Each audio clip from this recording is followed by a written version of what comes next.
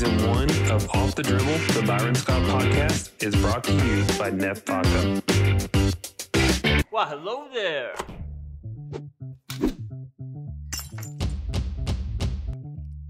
It's just me and the world's best tasting vodka.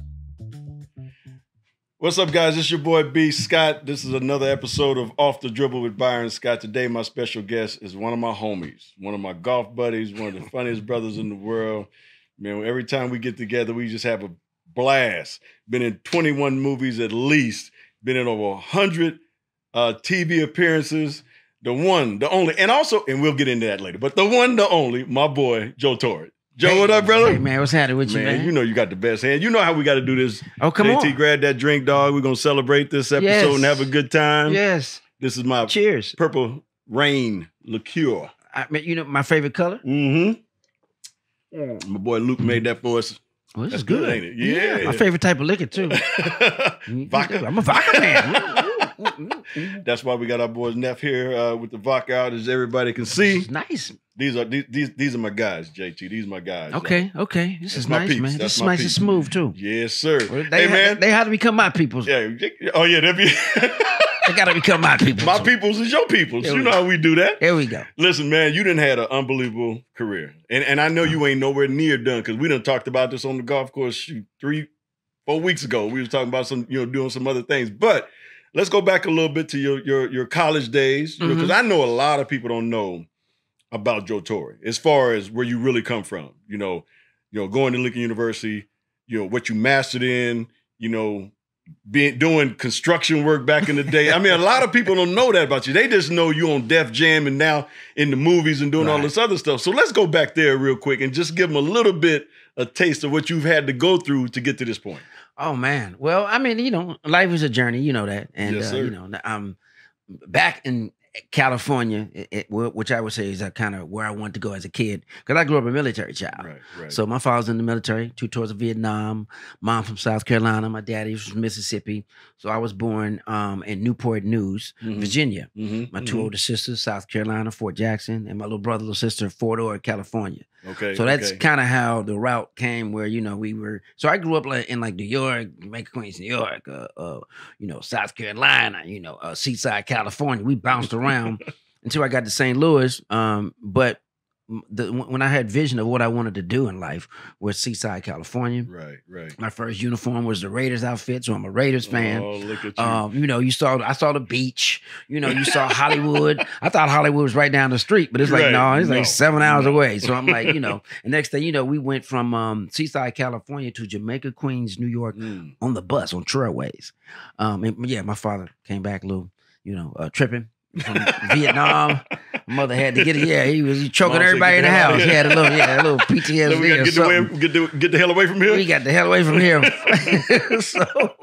So like for like 3 years we was without him, and that's how we got to Jamaica, Queens, New York, and St. Louis and that route. But he got himself together after Vietnam, got some stuff together, and joined us in St. Louis, and that's where I finished middle school, high school and college, and I say when I finish, I'm gonna make it back out to LA. Right. And I'm gonna get in show business.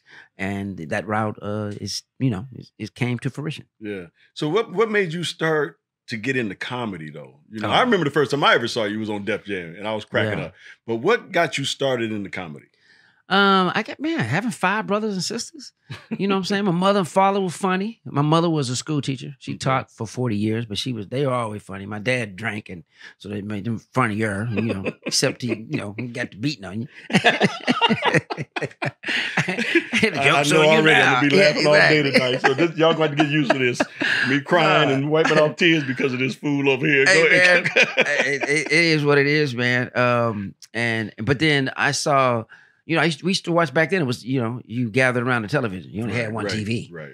So, 60s, early 70s. And then you watched family events. And if it wasn't Nat King Cole, a black man went on TV that had his own show back then. You watched Lawrence Welk. You watched whatever show that was family oriented. And that's when I saw like Sammy Davis Jr. And he was on every show.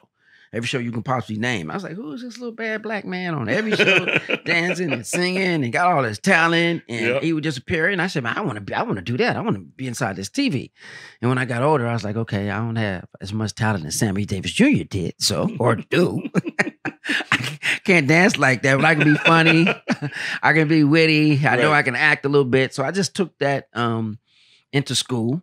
And, being class clown and plays or whatever it was. Whenever I had a chance to be funny or tell a joke, then I used to just start watching a lot of, sketch shows, Carol Burnett, Abbott and Costello, Stanley and Lord. I just would start studying all these funny shows, man, Bing Crosby and Bob Hope, the road to this, the road to that, Elvis Presley, when he was doing, and all these things were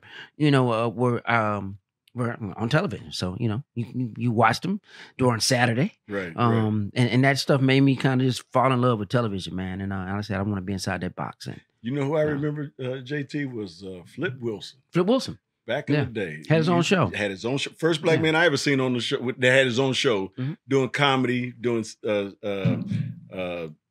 sketches or whatever y'all call when he had all these different characters that he was playing, and then where was it, Geraldine that he was playing? Geraldine. So what did you think of Flip Wilson back in the day when you first saw him on TV? And it's funny because I just did something, I think Amazon or Time magazine, something, and they talked about Flip Wilson, Dick Gregory, Paul Mooney, the greats.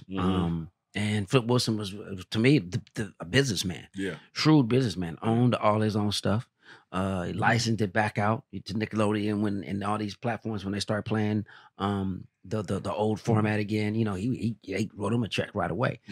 So he taught me how to, reading business wise, how to do business, because he controlled that. He came in and got out, and he could come in and get out at his own time. He was never at the heel of Hollywood. And that's what I loved about him. But I also loved how he seemed like he controlled his own destiny wherever he was. We was on another show. He knew he was just smart and quick as an intelligent black man back then, holding his own and then hosting everybody else. Right. Everybody else would come on his show. Sammy Day, and they would even have more fun that they would. And it was like, whoa, that's kind of, what I'm saying? If you can see it, you can achieve it.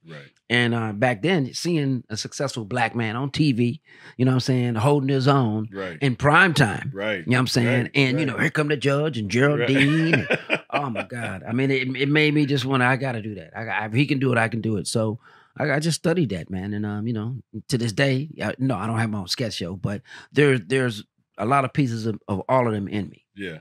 So your first time being at the Comedy Act Theater on 43rd. My God. I mean, how was that feeling? And how old were you at the time when you did that? Because I know you were really young, and it was your first big break, so to speak. How did that go? Well, I mean, the Comedy Act, Regency West. Cheers to Fred A. Calloway. Yes, the sir. man, God rest his soul, who owned that spot, owned that whole Drink to block, him. who made it possible for if people don't know that Vanessa Bells Calloway's father-in-law, his son woke me up. Tony, he's an anesthesiologist, so he's woke me up a couple times. You know what I'm saying? For real. Helped me with my knee surgery and all that. I was like, I had Tossel back in the day. I was like, my knee surgery. So but just a great energy, man. That whole building had the Regency West, which held the Comedy Act Theater, which was where I met Robin Harris, John Singleton, Mike Tyson, Byron Scott, I'm saying? Magic Johnson, Tommy Hearns. I mean, back in the day, it was just a ground where it's hollow ground. It was where black people went, got discovered. I mean, the Wayans, Whoopi Goldberg, everybody just in that building. For black comedy, you had to go through that building. And I got here in March of '89. And they were like, you got to go to Comedy Act Theater. You got to go to Comedy. You ain't nothing until you get on at the Comedy Act. And they said, just Robin Harris. Yeah, you got. He's the host. And, it was crazy as hell, too. Crazy. And then when I got there, I was like, okay, when can I go on? It was like, you got 3 minutes in June. I was like, it's March. Hey, don't miss your time. I was like, what day in June? So keep coming back and find out. So that was rough, man. So so I got on. I got in this improv group which was because Robin was getting so popular that he couldn't show up on time all the time. So it was like, okay, well, the doors open at 8:00. Put the improv group on to 8 to 9 or 8:30 when Robert come. You know what I'm saying? So we got a chance to get on stage and really get a chance to express ourselves individually and just get that. Get used to the lights being in your eyes and being able to do a character or get some of your jokes out in a skit. Right. So, because at the same time we were, Living Color was there. Saturday Night Live was out there. So it used to be a group of comics, the late, great Ricky Harris, Buddy Lewis, who writes now today on a lot of stuff. We used to, just get together and use that time to get in to open up for Robin Harris to see if we can get discovered. And that training right there, man, it just gave you so much confidence. Right. It's like being on the practice squad or the B team. Right. But still, you get a chance to, feel greatness or see greatness or see how greatness is worked. Got you in the building, and that does so much for a young comedian, man, to watch and be in that, and to emulate it and to go out there and see in front of that same audience, can I get that same type of response and to hear that and to get that timing back right when people are laughing, when you don't expect them supposed to laugh and don't throw your jokes off. It's an art to this, man. Yeah. So that just being there and then being humbly in a situation where, when Robin Harris passed, surprisingly, at a young age, with the world in his hands, I became the host, and I inherited the club, which gave me a lot of time to be a lot more sharper, and gave room for me to help others. Jamie Foxx, Eric Bishop was one of my students, who was discovered right there in the Regency West, because we used to just take over the club, because it went from 400 a night to like maybe 15 people coming in there. And because Robin nobody wanted to come in the club after he died. It was like, yo, he's dead, you can't pack it. Right. And so myself, Buddy Lewis, the late great Yvette Wilson, and myself, we used to, just come in there. And DL used to come and help too, because Robin Harris and DL didn't get along at the time, so he didn't come around the club.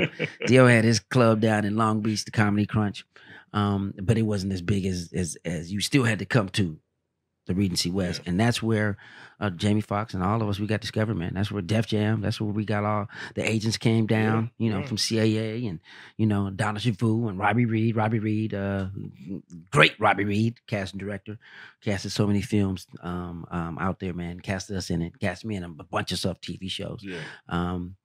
She was her Robin Harris's valet was her boyfriend. So we were all good friends. So it was like, hey, come see Joe. And it was like, so after all that time on stage, man, working hard like that, man, I worked real hard. That's the first place I met Wesley Snipes and Holly Berry. Yeah. Went on to do Strictly Business with Holly Berry after that, with Sam Jackson and, what was the name? Tom Davidson. So, so that place, when you say Regency West, Comedy Act Theater, it's just, man, they keep pouring out blessings. Yeah. I remember, like you said, we would go there after games. Oh my God. It was like just to see you guys in there. Man. Yeah, we would come there after games just to see you, see Robin Harris. Oh, yeah, you came to see Robin Harris. You didn't come see me. No, we came to see Robin because he was crazy, but we knew we were going to see some other great, some up and coming comedians, young coming comedians, and then our other friend, the late great Tony Liston, Tiny, who was there all the time, who was chasing people around the club, just choking people out. Zeus, he was Zeus back then. Zeus back in the day, he was just Zeus. making his chest all flex, making people run, and and just screaming at people, throwing people, choking people out on stage. Just because Robin could control him, and him and Robin would go at each other as well. God. So that was the first time I got a chance to see you. And then, like you said, when you took over Def Comedy Jam, that was great. And then you had a incident with Russell Simmons, where I think he kind of knew who you were and was like, man, this kid's gonna be good. Here's my number. Oh. And you. And you got rid of the number or something, or you lost it. Tell us about that. Yeah, the first time I met Russell, man, I used to see Russell Simmons in the club. He used to be with Stan Lathan. And I used to, but I didn't know who Stan was at the time.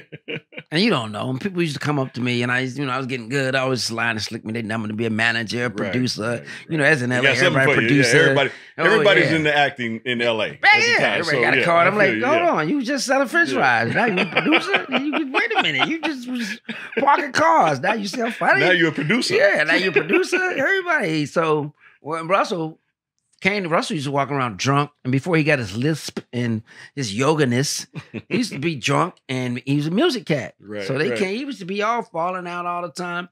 And I was like, I didn't know who he was. Right. So when he gave me his card, I don't know, I think he was slobbered on it at the time. He's you can touch me. I was like, who the hell are you this dude? So somebody heard me in the corner talking and spitting on me in the car. I'm like, man, come on. I couldn't understand what he was saying, man. Right. So I was like, man, I'm trying to go get some ass. I was like, whatever, dude. I'm sick of these drunk people coming up to me telling me they can change my life. Right. I threw the card away. So then Ronnie Tainsley, Robert Harris valet, he came in. He said, hey, man, what dude say to you? I said, man, he ain't talking about he gonna change my life. He said, yeah, he's interested in you. I said, yeah, who was that? He said, it's Russell Simmons. I said, who's Russell Simmons? He said, Russell Simmons, Def Jam, and he started naming Crush Groove. I was like, oh, where that number at? Hold on. I was digging all in the trash. You had to go try to find it, huh? Oh, yeah. I found that number. He didn't answer it though. When they came around, but they let me know that they were because back then, you didn't have, I didn't even have a cell phone. None of the cell phones weren't even invented yet, I don't think. Right. Yeah, not in 89, not 90. But if they did, I didn't have one. Right. So eventually you found that number. You got in contact with Russell. No, I didn't get in contact with Russell, man. They was just letting me know that they had their eye on me. Oh, okay. Gotcha. And whatever. But they didn't expect, they were just getting comedians. They didn't expect Robin Harris to die. Right. Because I used to see him again at Jack the Rapper in Atlanta. Right.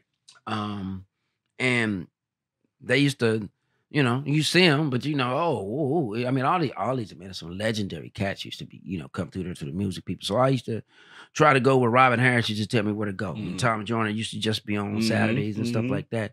So you were like, man, there's Steve McKeever, who was Polygram back in the day, who was one of the, black music exec, you know what I'm saying? It gave Robin Harris his first, his album stuff. So we were trying to go that route and meet people like that, man. And that was the beauty about, I guess, Regency West Comedy Act. And trying to follow a path where I guess where people would notice you because you don't know the execs. You would know them now, Russell's the stands if you see them. Right. But you to me, it was like when I met Bob Sumner, who called, I was in Atlanta, and he called and he was like looking for Jamie Foxx. And I was like, well, who you looking for Jamie Foxx for? He said, we got this show, Def Comedy Jam. And then it's Russell Simmons show. And I'm like, well, I've been calling Russell. Russell ain't called me back. He said, who's this? I said, it's Joe Torry. And he was like, oh, we already got you down. And I'm like, well, who's calling me? Right. Somebody gonna let you know? Yeah. And they were like, yeah, well, we left a message on my voicemail in Atlanta. I mean, in LA. Back then it was a voicemail. You had to still don't know number. Right. But I had been in Atlanta for a couple of weeks, so I ain't got the message. And I couldn't play it back then. I didn't even have that voice thing. You had to just wait and get back and get the message. You got 35 messages. Right. 10 of them from the same person. Right. That'll be them. You know what I'm saying? But no, it was like one from them. And I was like, so there was New York number, the 212. And then it just went down because they were looking for, and then when Robin died, it was like, who can replace him? Right. And at that time, I didn't have a big enough name. So Martin Lawrence was doing Hey at the House Party movies. Mm-hmm. Tommy Davidson was busy. He was locked up with a deal doing a Coming to America. Eddie Murphy had that sitcom going out. So he was locked up and couldn't do it. And the next, it was like now, who got the most, likes, or who got the most viewers. You got 100 million followers. And I think at that time, Martin was the next one who had the most. Because Damon Wayans was going and doing this thing. And so able to host, that a national show like that for HBO, you got to clear through all the channels. Right. And Martin had the most, I guess, what's happening now? He had done this belt. He did the comedy thing. What was that? That he had won. It was America something. Yeah. America's Got Talent. Something. The old one with Jim McMahon. Yeah. Whatever. Exactly. Yeah. So Martin had all that. I had no credits. Right. Okay. Had a couple. Yeah. I did the liquor store and a couple comedy clubs. I think I had played. I did. I played a robber in the new Adam 112. A couple. I remember that movie, Adam 112, the little police movie. Yeah. But they came back with a TV show when I got out here. So man, my first couple of credits was like I played the copycat burglar. Right. And then they pull my mask off and it's me. Faking like I was. And you got your 5 minutes of fame at that particular time. Yeah. And then I played on Hunter. I played that was on Hunter. That's actually was on Hunter. Yeah. No, that one. The Copycat Burglar was on Adam 12, and the Gangbanger was on Hunter. And it was both of them again like that. So you was typecast a little bit. So coming out. But you took what you had to get at that particular time. I need to build my reel, man. Right. I get a line. I'm trying to get a line in. Get off me, man. He was like, "Come on, you don't have a sad card. Quit talking." Right. So eventually, Martin Lawrence leaves Def Jam. Yeah, he got too busy.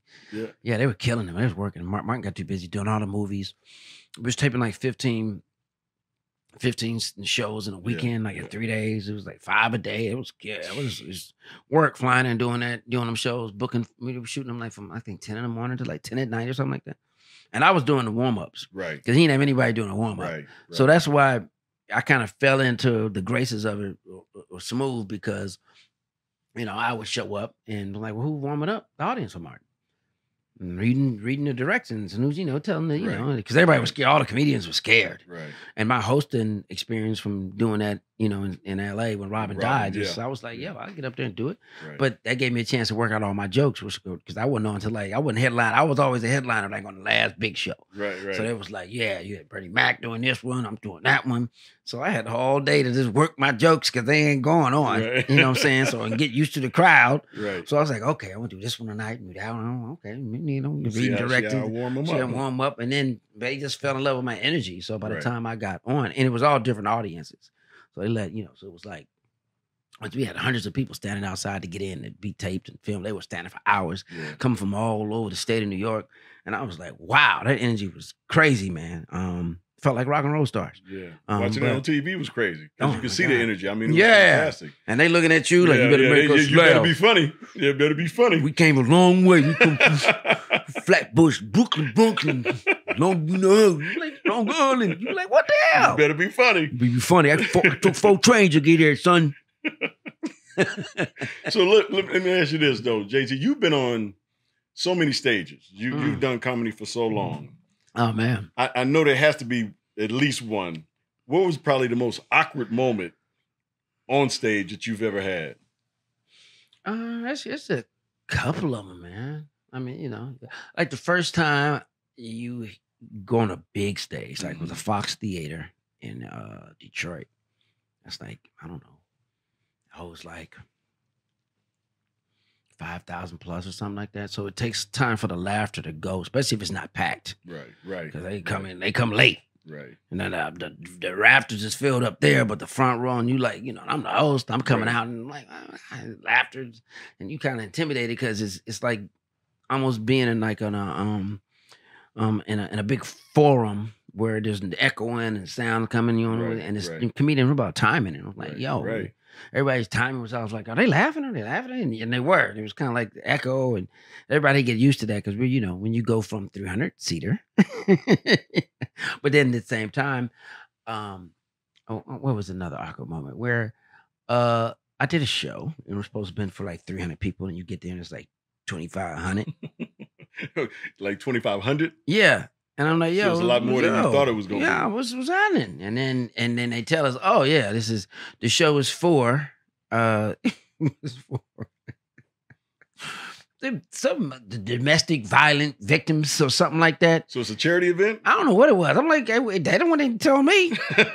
So in between the comedians, everybody's coming up crying and telling testimonials, doing stuff. Nobody let you know what this was all about, huh? And I didn't know at the time. I was like, Right. for real? Because I got there kind of like, okay, I'm going on. I was like, this is really... So I didn't know if that was the theme of it. So I got to make a couple of jokes and they started booing me.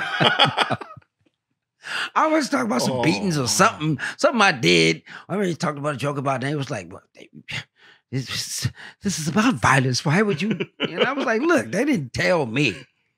First of all y'all was going to be here. Right. You know what I mean? Right. And then, and then it was about the domestic violence, and I didn't coming in half cocked. Right. You didn't know nothing Good about night. it. Right. You know what I'm saying? Evidently, you want to scrap. Y'all used to getting beat. We can go outside and get it in there.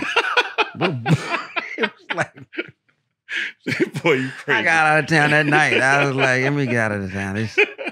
There wasn't no one. Oh, boy, you crazy. I mean, but I usually don't have awkward moments sometimes. Well, I did have one time where, because you have to change your audience, your jokes. And I do an event called the Variety. It's for disabled kids. They've been doing it for over 50-something years. Okay. I've been hosting it for the last 5 years.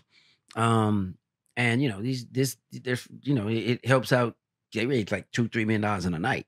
So they wanted to change the whole format of what they did in the old ways. And I said, yeah, let's involve the kids into it. Right. So I wrote up a script like Carol Burnett. We can get the kids into it and skit. But the first year I did like 20 minutes of just clean jokes. About being and this crowd is clean joke. This is a Trump crowd. This is like Terrell. This is billionaires and millionaires. You know what I'm saying? Hey, one guy walked up to me and said, yeah, that W, I'm that W in that Bush. And I was like, yeah. So it's like, because my friend Dave Stewart does this. He's a billionaire. He's a richest black billionaires in the world. So changing my audience from that and talking to them. So I didn't know that. You know what I'm saying? I rocked one year. I was like, yeah, I killed it. So next year when Trump was running, I hit some couple Trump jokes and they was like, This shit wasn't that funny to them, huh? The first year it was myself and Lionel Richie, right? I got more emails and more calls about me than Lionel Richie. And Lionel Richie blew it up. Right. So because they don't call anybody, they call Stevie Wonder. This is big time. Next year I did it with James Taylor. You know what I'm saying? And when I did Trump joke, he's like, whoa, that's a tough crowd. Huh? I was like, I went better last year.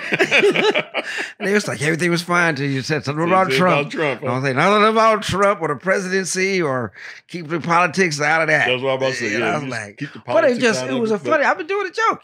They went over, but it was just like, well, whatever. It was just like, okay, you was cute last year, but get that one out. So I was like, forget about that one.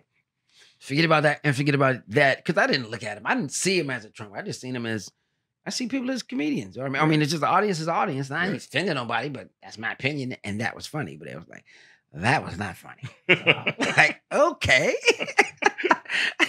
Back to my next Back to the next joke. Back to the next joke. Hey, let's talk about some of the relationships you have with some of these guys in the entertainment industry. And I know you got some good ones, I'm gonna need some more. You're gonna need some more of that. Left in a minute, man. We're about to get some more of that. Left and another left. We need some more. We need more. JT needs more. Right. It's 4 o'clock Sunday somewhere. Right? Yeah, that's right.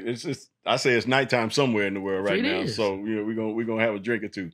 But tell us a little bit. I mean, 2 of the biggest ever. You talking about Tupac, good friend of yours. Yeah. Michael, I'm about to say Jordan. Michael Jackson, another guy that you was pretty close to. Yeah. Tell us a little bit about your relationship with those 2 guys. Especially, I'm a big fan of both, but I know you did movies with Tupac as well. So I know. Well, a lot of people, Tupac lived quick, fast, a lot in a little time. He died when he was 26. Mm-hmm. He turned 21 during the movie when we did Poetic Justice. So, he didn't know how to drive. He almost killed myself and John Singleton. Coming from the set one day, they got him that's when the Jeep Cherokees was hot. Oh, yeah. And he was coming off one of the mountains and he was just, woo! Didn't have a license. Man, they stopped that car. They got us all out of there talking about, you about to kill half the crew, man. It was like, we were all in there. They snatched all of us out. They said, you do that yourself, but we getting Regina, John. Regina out of there too. Yeah, that's right. Right. So we was out. But no, man, Tupac was just, I always said he was before his time. Yeah. Oh, no doubt. Way before his time. Fighting the wrong wars sometimes. Yeah. And you do that sometimes when you realize that everybody's not your equal, or they're not thinking as equally positive as you are. Mm-hmm. And I think when he went to jail and we used to find out, raised in the mindset he was, which is like, everybody thinks that, when you grow up as a kid, every origin, every color in your culture is your friend. Mm-hmm. If you're a black person, if you're a Hispanic person, white person, Jewish person is your friend, and you all gonna band together. Mm-hmm. And he thought he had one big tribe, and you found out that no, most people in your tribe are doing the most backstabbing, and that hurt him the most because you can't think somebody's going to be 100% for real like you are. And being in the music business, he found out the hard way, which is like with growing up being wanting to go over and stand as a 100% black man, and then you go with you, and it's like this is a 60% black man. Yeah, right. This ain't no real black man. I kind of crushed his spirit. You know my saying, JT, is all brothers ain't brothers. Hey, there it is. You know what I'm saying? All brothers ain't brothers. Yeah. So to him, it kind of he had to kind of change his whole mindset. Yeah. And he was getting bored just being around, I guess average thinkers. Mm-hmm. You know what I mean? And it used to frustrate him a lot. But he was when Suge and them got him out of jail and stuff, he was kind of like, an indentured servant. He was kind of like, oh man, trapped into like, he's not his own man anymore. Yeah. And I think that, that was another thing that used to bother him because he used to be able to just run by himself everywhere. Mm-hmm. You know what I mean? And just, come, go. Get a hop and car with me, go. We used to, we go get it. Because I didn't smoke a lot of weed back then. He did. He smoked all the weed, but we all had a lot of pistols. We was all bangers. We was all like, and not gang bangers. We were just like, we was all fighters. We was right. Myself, him, Bobby Brown, we were always like, yo, we ain't your regular celebrity. Right. You know what I'm saying? We ain't no punks. Right. Yeah, we don't need no security. Right. You know what I'm saying? If we got security, it's to pull us off of you. Yeah. Period. Now, we don't need no protection like that. You know what I'm saying? We got some things too. We all got our own things. Boom, and boom, boom. But you had to know that, hey man, that's right. You got to have security. You guys are a brand. You guys getting out of hand, and you don't need that. Yeah. So learning that, but I mean, we were, you 20, Yeah. you 21, 22. You know what I'm saying? So what you doing? I think I was 23 at the time. Well, I think when we did Poetic, because Tupac turned 21. So I'm a year older than Janet. Okay. So I was like maybe 5 years older than all of them, or 6 years older than all of them by the time we did Poetic. Was he one of the most gifted? Oh yeah, artists? he didn't even get all into his gifts yet. Yeah, because he wanted to do more acting, directing, producing. He was getting those chops out. He had changed from he used to tease me all the time. He used to call me, you a shiny nigga, shiny. Always getting hair, your nails done, you always got your shoes on. I'm like, who wants to have what I'm saying? Hangnails and dirt and Right. He catch me in the mall shopping. Me and Regina used to hang out a lot, so he used to catch us in the mall in Culver City, and he's oh man, look at y'all shiny, y'all shiny. And then I saw him in Tretch as they got a little, trying to come to Hollywood events. You know what I'm saying? Michael Jordan there, you there. Yeah, they got on gaiters, slacks. They got the vest on, but it's a Versace vest. Right. You know what I'm saying? They got pedicure, manicure. Right, they got some jewelry on, and they just changed a little bit. Yeah, he ain't chest didn't have that bike chain on. He had some jewelry. Right. So it was like, who's the shiny? Right. A little bit about your relationship with the other MJ, Michael. Well, Jackson. I know with MJ. Well, I actually I got a strong relationship with Michael Jordan than with Frat. Oh, that's true. And that's a whole nother. Michael Jordan, a big ass kid. They both of them are big ass kids. We're talking about both of them because I know how much you love basketball and sports in general. Yeah, I love both Mikes. Yeah, so talk about both of them. But both of them big ass kids. Yeah, that's true. Big ass kids. Mike's, come on, Mike, prank slap you in the back of your neck and run. Mike Jordan he don't like losing shit. Oh boy. Very competitive. Everybody know that about him. But I mean, but he loves you just as much as you love him. Yeah. You know what I'm saying? Get that back. Good man. And Michael Jackson was the few amount of times I've been around him, man, was just pure good spirit. Yeah. And the first time was Remember the Time video with myself and Tiny Lister and John Singleton had me in there before we did Poetic Justice. And of the moments we had, he was just cool. Yeah. He was just regular. Just if you could catch Mike regular, he's just talking like, he's You know, he just. But people don't understand that. People don't understand. He will because he used to come in the locker room. You know, back in the day, and he would talk. You know, Yeah, I mean, yeah. it'd be low. You know, that his voice was low. But he would talk. His voice sounded like an angel coming out of heaven. Yeah, he would talk. We were watching the playback, and I was sitting in a chair, and I didn't know he was behind me. Because you know when Eddie Murphy was on the set, remember the time he had 50 bodyguards and 100 drones. I didn't have drones back then, but it's like really. But he had Michael Jackson just skipped up. Anyway, no, holding Bubbles. Oh, Bubbles the monkey. Hey, man, Bubbles had more jewelry on than I did. I was like, man, Bubbles had some nice outfit on and everything. I was like, Bubbles is paid. Bubbles, Bubbles was sitting. Bubbles had his own trailer sitting back, like, you know, I'm just here watching, dude. You know what I'm saying? Wow. Anyway, no, but no, I didn't even know Mike was behind me. I'm sitting next to John Singleton. And then we were watching the playback. And I'm going to tell you a story, too, about, because he never practiced with them. If you ever see the whole dance move, he just came. He watched the video and came out and said, I got it. And went there and did every move. So he didn't practice with He didn't practice He just with watched them. the video and we went on. never practiced with, for Team and them, they went a couple times. He said, okay, I got it. And went out there and just did it. Because he didn't have time to get it, but he was like, okay, I got those moves. Boom, boom, did them. Then he put his own, did it, and danced on top of their stuff. But I got that. Boom, he was okay, cool. It took him like no time to get all those moves. He didn't rehearse. They didn't have money for him to come and rehearse weeks to get all that. Right. Or to have a private. That's how talented he was. Right. But when he did have special moments, he was just laughing and talking with me and Tiny. You know, because Tiny was making his pecs jump. And he was like, you're making me laugh. Come on, I gotta concentrate. And the music started. He just kicked into it. He was laughing at us. He was going back with the neck and that's when he did stuff different. You know, people bob their hair front. Right. Mike went back with he did something different. I said, what are you doing with his neck? He was like, oh, he be in between another beat on another level with another level. And you only get the moments, but he was just real cool. Asked us, I appreciate you guys being here. And, but he will get real on you. Yeah. You know, but I tell you what, Joe, he was the first singer that I ever seen that would do a song and make up a damn word. You know, chum on. I was like, what the hell is that? What is chum on? Well, come on, Stevie Wonder making words too. Well, that's true too. But you know what? I guess the great ones. But chum on, they can make them up. The great ones can do that. But okay, but let me get to this story.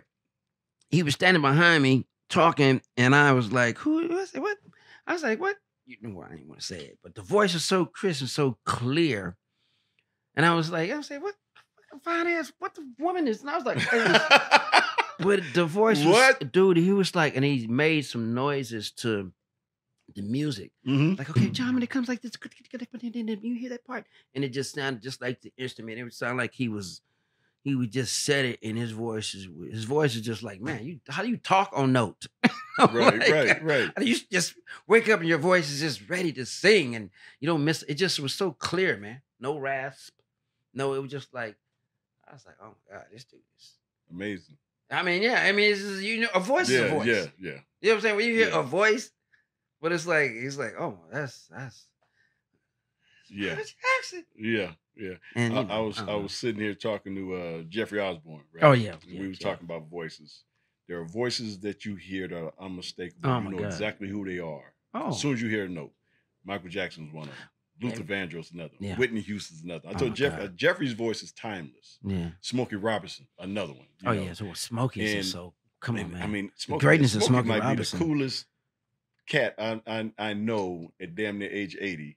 Just the coolest, cool most talented songwriter, yeah. creator, man. That dude is so he done so much, man. For the culture, for the music game, and written so many songs and ballads, and been in so many sessions. Yeah. No, he's amazing. It's like you don't think you're Smokey, my dude. Yeah. Are you talking about Puffy, Diddy, right. Jermaine? How about versus Smokey? Right. No, not hit wise. They can't mess with him. Versus Smokey. They can't mess with him. Yeah, because you had to bring up everybody. Right. They have no idea. No, they still the new generation. Oh my God! I got to ask you this. Because you've been in this business so long. How many years? did you 30 plus. I got years. to Los Angeles in 89. You know, I got March of 89. I got my first check in August. So when you got that first check, you said, I'm in show business. But it didn't count until I got paid for what I was doing first. Right. I mean, I got a little $20 here, but when somebody hired me and was like, "Yo, what you do?" It was a baby shower. Yeah. It was like living room, whatever, $300 up there. Orange County. It ain't the hood. It ain't Compton, Inglewood. It was like maybe 20 people. You know what I'm saying? 5 women pregnant. Right. They all look like they about to burst and had a baby. If I kept making them laugh, I was like, oh, man. And then I actually met that baby on a set in New Orleans. I was doing a movie. That couple had moved to New Orleans. I was there doing a movie, and they came on a set. They was cool with Clyde. Right. I think you remember Clyde. He's Clyde Goins. He's no, not Clyde. Clyde's an actor. He was down there, and they said, "You know who this is?" And he was like, "This is the baby that she was inside the belly when you came and did the baby shower." And I was like, she was like 19 or something. And I was like, wow. Damn, I'm getting old. That's how I'll be looking at it. Damn, I'm getting old. Oh, yeah, 19, 20 years old. Yeah. I know, but it's like that's people have stories like which is cool too though. And I said, did she cuss you out yet? Because I know she, no, I didn't cuss. I don't think I cussed at that time. But so, like I said, your career spanned this so long, 30 plus years. Yeah. Okay. From the time you started till now, what's the biggest difference in being a comedian then versus now? What was some of the changes that you've seen? Controlling your own destiny. I think the biggest change now is to you have the responsibility to control your own destiny, but now you don't need as many agents, handlers. You can basically, because you got the internet, so you can reach a lot more people. And the difference is, that you can build a bigger audience with the technology you have now. You don't have to read about it, hear about it. Now, have you seen this movie where Tom Hanks is going around and you had to read the news? It's a movie you got to read the news, and the news maybe 2 months later. Right. It's just events that happen. You don't know when they. But now you get stuff in real time. Yeah. You can put your talent out in real time. You don't have to go through 3 or 4 people to say, "Hey, you got to be on this television show. You got to be on this network. You can't get any exposure without going through us." Right. And now the difference is with any artist, anybody doing anything, not just in this entertainment business, if you have any type of business, any type of brand, you can reach the world. Yeah. I like that. Now, this question, because you've done that and a lot of people don't know, I mean, obviously a lot of people close to you, we've talked about this on the golf course as well. What do you like better? Stand-up, acting, or producing? Well, I mean, stand-up is the ultimate gift. I don't like to work as hard doing stand-up. I mean, because it's I just after 5 shows, 6 shows, Right. I do whatever. Right. It's a gift that I like to paint because I'm a conversationalist now. So I can never get tired of talking because that's the playground, the testing point for all my brands, for everything I have. Right. I have an audience where I can go out there if they're laughing, if they're receiving it. I can explain it. Come on, conversation. I'm not trying to make you laugh. I already got you. It's 37 years of that. I'm a brand. Right. Just which brand? What am I giving you now? So I would have to say comedy because I can control that right away, and I get a response right away. Yeah.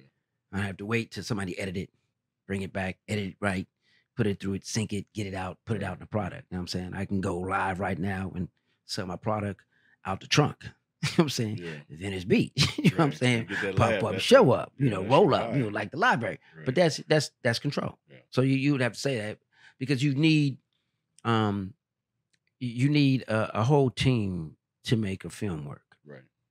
I say a comedian, you're the actor, producer, writer, director, you're the crowd, you're the audience, you're the editor. You're everything right there, and you got to make that work right away. Joke don't work, take the character out. You know what I'm saying? If your audio or anything is not coming across on stage right away, you don't have time to go fix that in post. Right. You don't have time to fade it back out and fix it. Where you got to stop it and pause right there. You got to be on the spot. Right. And to me, that's that's something I've mastered. I can do on a whim. Yeah. You know what I mean? But that's comedy. I ain't mad at you, Joe. I asked all my guests this last question. So what is a story that you love to tell, but not many people know about it? So you tell this story probably to your closest friends, but people on the it's a lot of outside, stories. they people on the outside that know Joe Torry but don't really know, they would be tripping or get a kick out of that story. What story would that be? I don't know. Probably I'm a big reader. A lot of people don't know evidently people don't think. I was about to say, I know you and I didn't know that, I had a massive library, man. Really? Oh, man. Yeah, I'm a big reader, man. Big reader. I just gave my son 2 books last night. Come on, Rules and Tools for Leaders and 21 irreverent ways to improve yourself in business. Oh, wow. So you just get his mind. Because you got to have, I gave him formulas to comedy and stuff like that. You have to. But it's just, I read Nietzsche. Sometimes when I want to get my brain really going, I'll go some Nietzsche because he talks in third party and he goes in and out of the mindset of your subconscious of where you should be, where somebody is. And it's just, it's like playing chess with your mind. So to me, I wouldn't say dumb myself down to the world, but, the world gives you, low hanging fruit every day. Right. Crime, drama, the same old stuff. They try to adjust your emotions for the greater good of the economy for people's worth. Right. You know what I'm saying? They play on your emotions, Right. make you sick, tell you this, tell you that, adjust that. But when you're out of that conscious of the mindset, you know what I'm saying? And you ain't in that. Right. But you only gonna do that if you read. Right. So, so I start meditation in the morning and, I just put my armor on and I don't feel that I can be defeated in nothing. You know what I'm saying? I don't eat fear. I don't eat don't, can't, won't. You know what I'm saying? I believe it's supposed to happen. Mm-hmm. So the more I keep, strengthening my mindset, if I get frustrated, that means I don't know enough. So that means I need to learn some more. But you got to be able to read, digest information to be stronger so you can never be frustrated. And that is true happiness. I love that, dog. I mean, I do. I love that. Listen, I want to thank you can't blame it on nobody else brother. but you. My brother. We're going to have one more toast, too. I always say so. Hey, man, you can't blame somebody for being, only educated to the length of their intelligence. See what y'all guys, see what y'all getting. See what you're getting. Listen. This is the Off the Dribble podcast. This is your boy, Byron Scott. That's my guest, Joe Torry. Love having you, brother. Thank you again. Hey, we're going to see each other again on that golf course. I know, man. How we do it. I get some get back. Yeah, I'm gonna whoop my his hands ass. are hurting now. I'm going to whoop his ass again. That's the bottom line. Hey, guys, we love you. See you next time. Deuces.